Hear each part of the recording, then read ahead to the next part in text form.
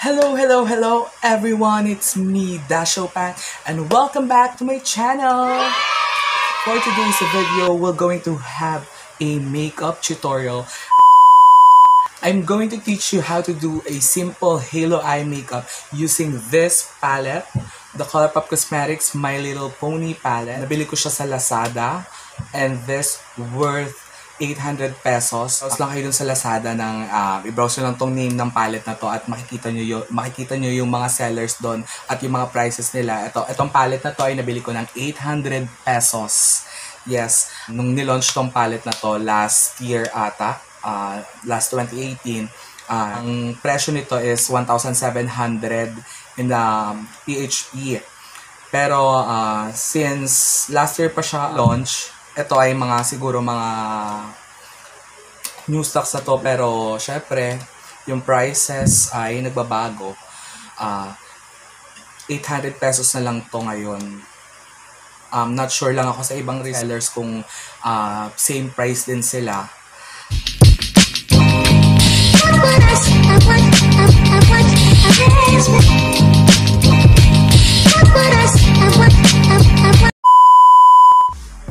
But before we start, let me first give you some reviews and swatches sa palette na to. And start natin by opening this. Yung packaging niya, yan, sa nakikita nyo, meron siyang mga printouts ng picture ng My Little Pony. At ayan, makikita nyo yung label niya, My Little Pony. At ayan, yung logo ng Colourpop Cosmetics. Sa back naman ng packaging is ito, meron siyang mga list ng shades na included dito sa palette na to. It says here that it is cruelty free and it's made in the USA. Hasbro in its logo, My Little Pony and all related characters are trademarks of Hasbro and are used with permission. 2017 Hasbro, all rights reserved. Distributed by Colourpop Cosmetics and Chururut Papa. Ayan. Ayan. So, i-open na natin siya. Titignan natin yung mismong case nitong palette. Yung the palette itself. Ayan. Nabuksan ko na siya. Tapos nakikita nyo, diba? Ang cute-cute na mga ponies na mga pictures ng ponies. Ayan. At ayan yung naka-print out din dito yung name ng palette. Yung distributor niya, yung Colourpop Cosmetics. At ayun, parang same lang din siya nitong packaging. Dito din yung list ng mga shades. Ayan. Kung ano din yung nasa back ng packaging, ayun din yung nasa palette. Nakalagay sa back ng palette. At ayan, bubuksan na natin siya. Ayan. So, kung nakikita nyo, ayan siya. Ayan yung mga shades niya. May dalawang tones ng red, one purple, white, cream color. Meron siyang 1, 2, 3, 4, 5 matte shades. At meron ding 1, 2, 3, 4, 5, 6, 7 shimmery shades itong palette. At let's do some swatches na. Ayan. First, try natin i-swatch itong first row. Itong shade na to ay ang butterscotch, itong white shade na to. Ano natin siya. Ayan. Nakikita niyo yung payoff. Diba?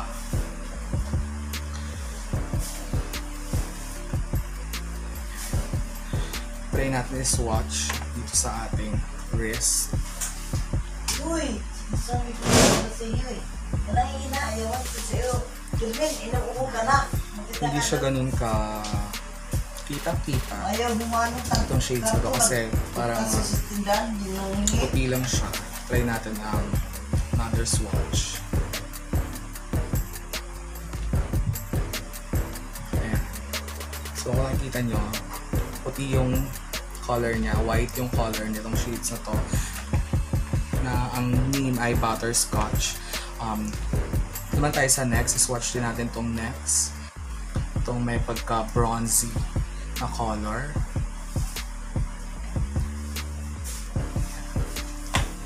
Tapos try na din natin to.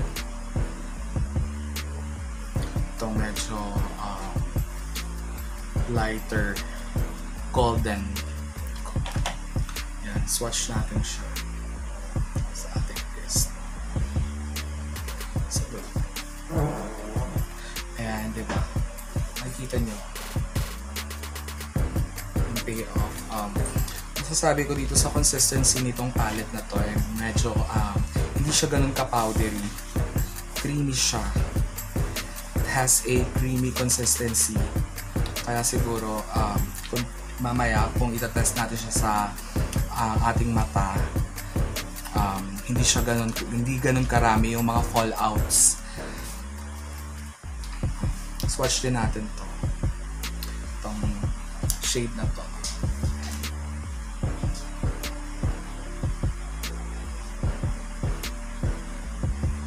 Tapos, ito. Itong red. Nga pala, nakalimutan kong banggitin yung mga pangalan ng shades. Itong shade na to ay Blossom. Ito ay Starshine, the Bluebell, and the Applejack.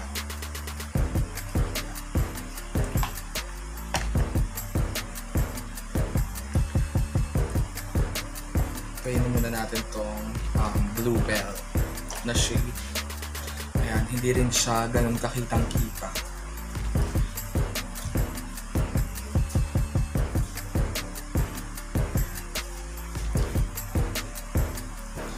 Ito yung Applejack na shade.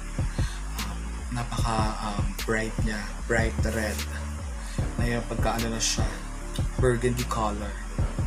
Diba? Punasan. Try naman natin tong shade na to, yung which is the purple one. Yan. The next matte color, matte shade. Yung medyo mas matingkad na pula. Sulit natin ito. At isa-swatch ko na siya dito sa aking palette. The purple one is called the Sky Dancer. Yan. Ito naman, diba? The next is minty, and the next one is the flutterby. Ayan. So ayan, makikita nyo yung shades, diba, napaka-bright. Parang gusto ko pala gamitin itong mga reddish na tones.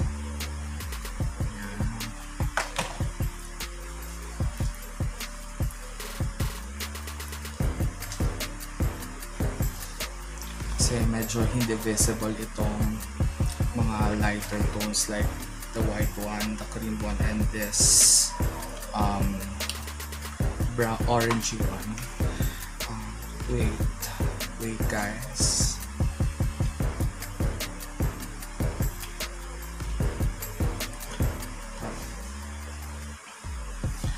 Swatch na natin tong the last row, tong 4 na shades dito sa baba.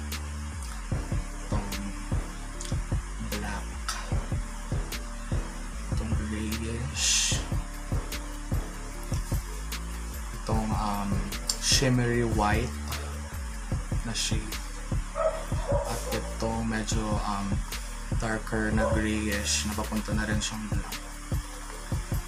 Ay, ang ganda nito. Swatch na din natin siya dito sa aking palette. Ayan. Ito na siya. Yung black one is called, itong shade ito ay tinatawag na Twilight. Itong kakaswatch ko lang is the Firefly. At at itong shimmery white is called Snazzle. And the last one is the Princess Sparkle.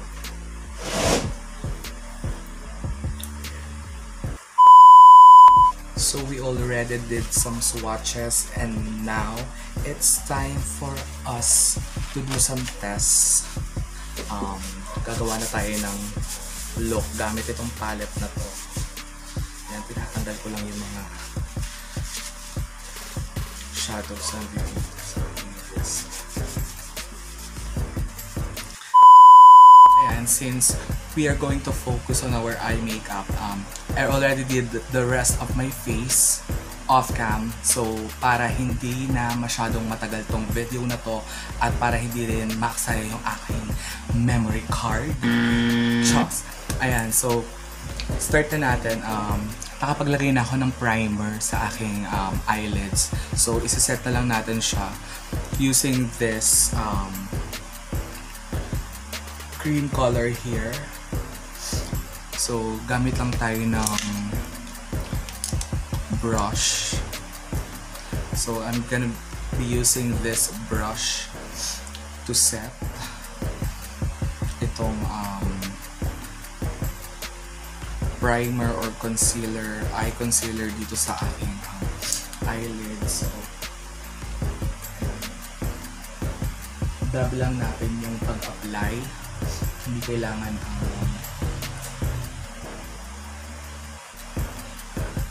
super well blended. I-dab lang natin para mag-set lang yung concealer na which is liquid. So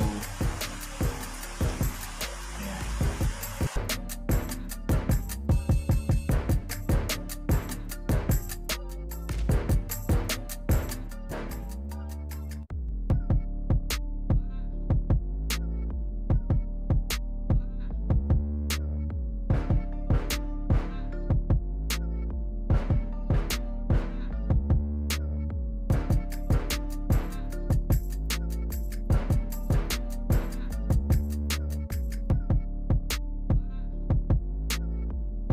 So ayan, once we are done, na-set yung eye primer dito sa ating eyes, kumuha lang tayo ng ganitong blending brush para mag-apply ng ating transition color. Ang gagamitin ko transition color ay itong medyo orange dito sa palette na to. So ayan, mag-swipe lang tayo dito sa palette. Tap lang natin yung excess and then i-apply lang natin sa ating outer crease. Yung application niya is huwag mong gagawing wing type or pa-wing dito sa side na to, sa outer V. Circular lang yung ating application. Yan, focus on the outer crease.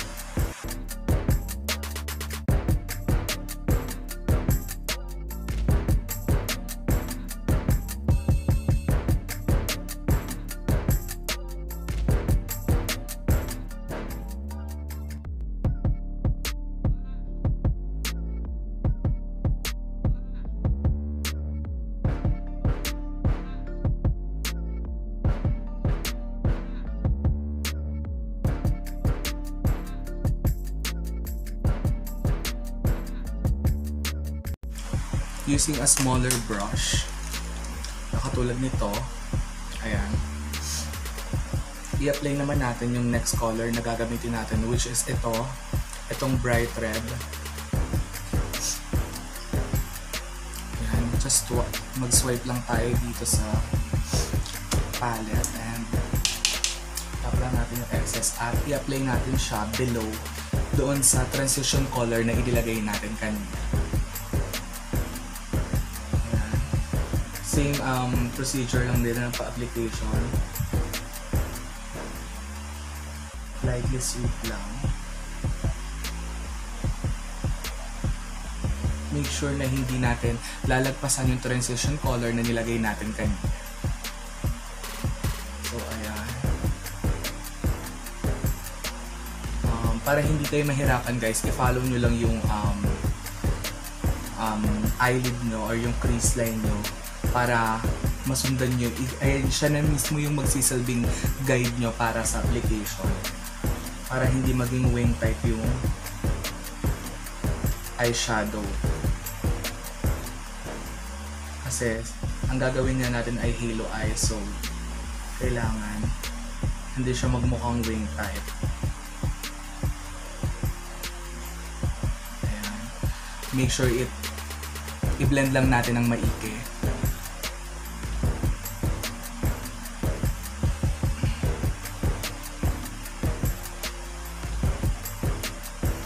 So ayan. And babalik tayo dun sa brush na ginamit natin kanina at maglalagay ulit tayo ng transition color na nilagay natin. At insert lang natin yan dun sa labas ng second shade na ginamit natin. So ayan. Make sure na biniblend natin siya para mag-mix together yung dalawang shade at wala tayong makikita mga harsh lines. So ayan, and kumuha lang tayo ng isa pang blending brush, yung medyo angled one, at gamitin natin itong color na to para sa ating outer V at inner corner. Mag-focus lang tayo dito sa part na to at sa part na to. Yan, so apply lang natin yan.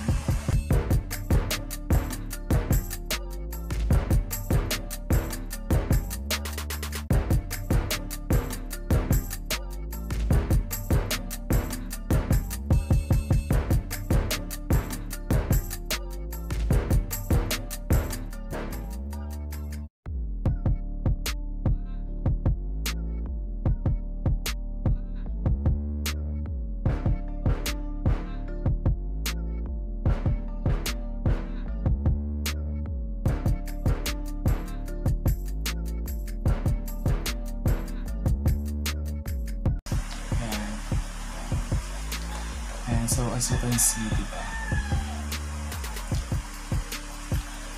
Yan. So, magka-cut crease na tayo. Kumuha lang tayo na, pwede natin gamitin yung brush na ginamit natin kanina to conceal or put the eye primer on our eyelids. At kumuha lang tayo ng concealer. So, gagamitin ko tong Fit Me ng Maybelline. Ayan. Kumuha lang tayo dyan.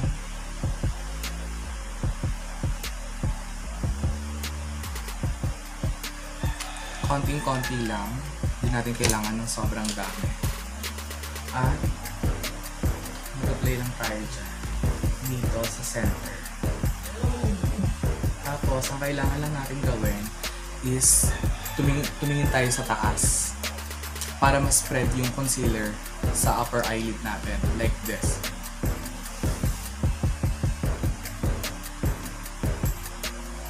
Ayan, so diba, nakita nyo? Na-spread na siya. So, apply lang natin yan. Make sure it is well blended. Cover niyo yung center part ng ating eyelids. Kasi dyan natin ilalagay yung metallic shade.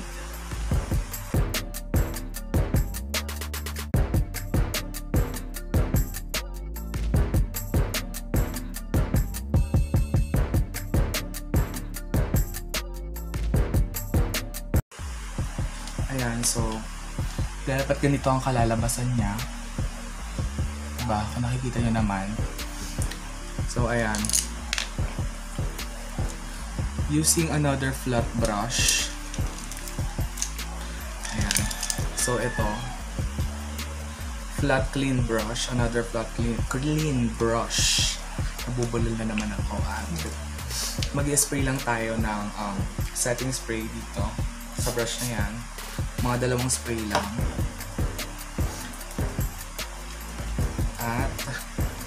using the bronzy color. Itong metallic bronze na to. Kukuha lang tayo ng shade. And then, i-apply lang natin siya dun sa pinaglagyan natin ng concealer. Using, idadab lang natin siya dun sa concealer na inilagay natin.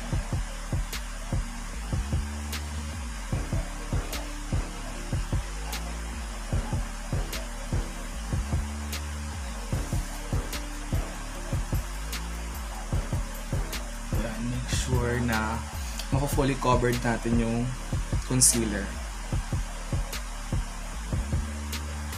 At walang mga harsh lines.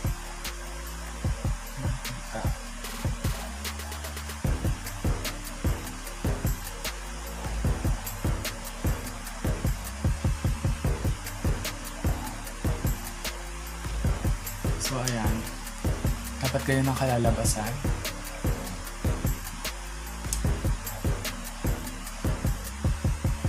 At ang next step is balikan natin yung brush na ginamit natin on our third shade at kumuha lang tayo nung burgundy color kanina at ipag-meet natin yung dalawang color, yung bronzy at ito, para hindi siya mukhang nakakat. Pero wag natin tatakpan yung bronze color na nilagay natin. So ayan, diba? Ayan. So balikan natin yung transition color na ginamit natin kanina. At mag-dab din tayo dun sa second shade na ginamit natin kanina, yung which is the brighter red. At lightly, i-sweep natin siya dun sa outer crease.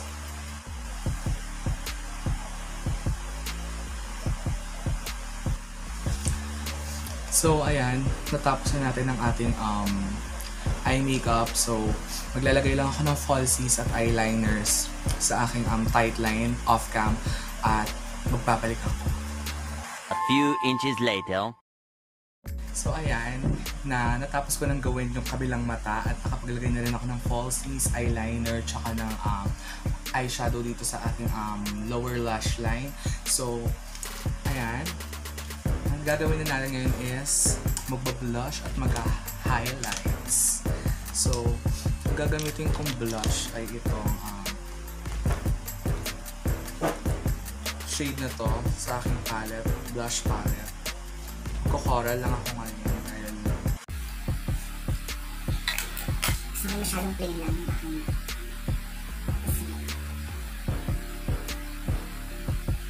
Dahil medyo red na yun dito sa ating upper part.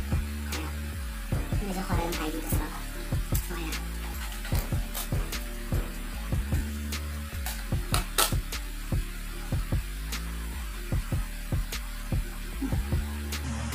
Kung nakikita nyo, diba? Medyo malalaki yung mga pores ko ngayon at bukas na bukas siya. Dahil ilang araw akong kulang sa tulog. Dahil sa daming rackets and events na ginagawa.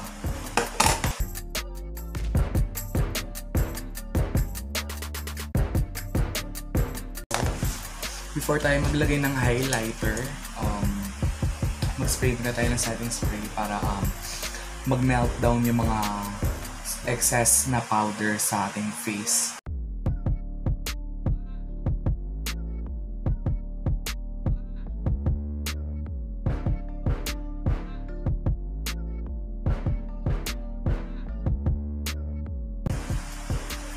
Ayan, so kung nakikita niyo yung eye makeup natin, diba?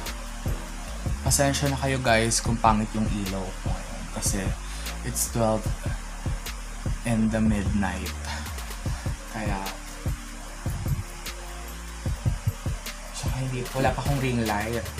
Abangan nyo, malapit ako gawin ng ring light. Ayan. So,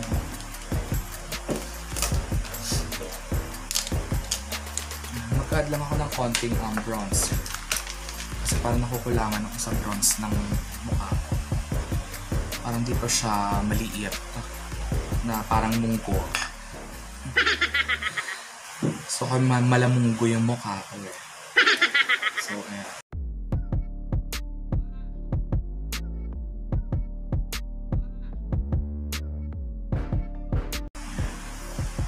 So ayan. Yan, so ready na tayo mag-highlight guys. Gagamitin kong highlighter is itong aking all-time favorite na Anastasia Glow Kit. So ayan, gagamitin ko itong shade na to na medyo cool na gold.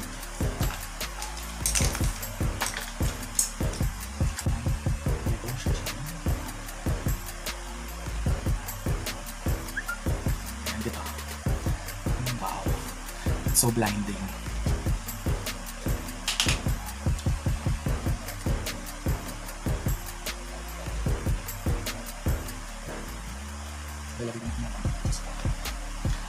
Colourpop.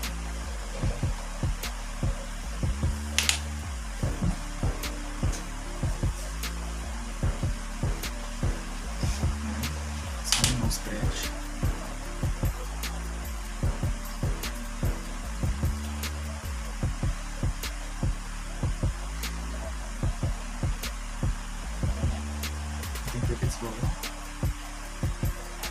Yan, diba? Close up lang tayo, tignan mo. Ako nakakapag-ahit ng mga sumpa ni Adan. Sa ating chin. Yan, pilitin natin ilabas yung mga baba natin kahit wala naman talaga. Tsaka, dito sa part,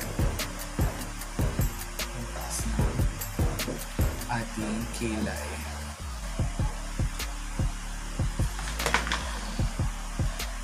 Diba?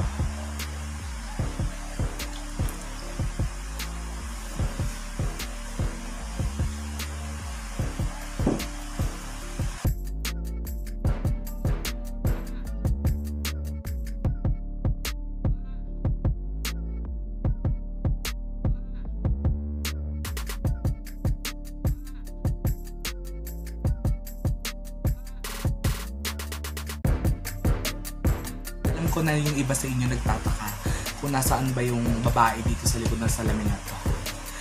Hindi ko na alam kung nasaan siya. Hanap yung naging tunay na babae na siya. Ayan. So ayan. Basta tayo sa ating face at maglalagay na tayo to finalize our look. Maglalagay na tayo ng lipstick. Yan. So, teka lang. Hahanapin ko lang yung lipstick na gusto kong gamitin. Medyo lang ako ngayon. Nudish pink.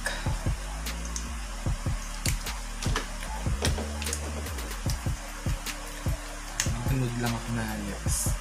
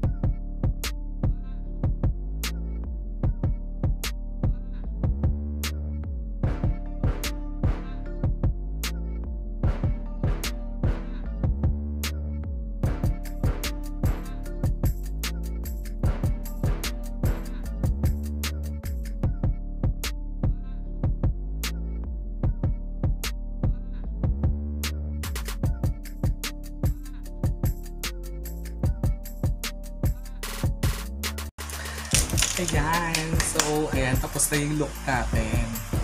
Diba? Ito nyo, diba? Ayan. Lusap ko lang. Diba? Mga burog ko sa mukha. Mga pores ko. So, natapos ang ating look at sana nagustuhan niyo or recap about this about the My Little Pony palette ng Colourpop Cosmetics. What I like about this palette is yung mga bright shades niya, yung like itong bronzy, itong mga shade na metallics. Napakaganda ng color payoff niya. Pati itong mga bright mattes na yan. Ito lang yung minus. Ito lang yung minus yung white, yung cream. Which is normal naman talaga yan sa kahit anong palette. Depende na lang kung pressed pigments yung palette na yon, yung nasa palette na yon. Ayun, ano talaga yon.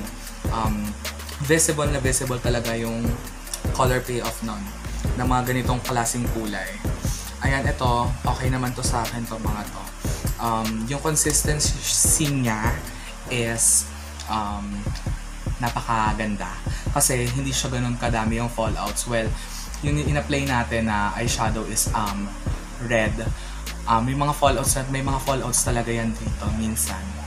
Lalo-lalo yung mga ganitong klaseng kulay.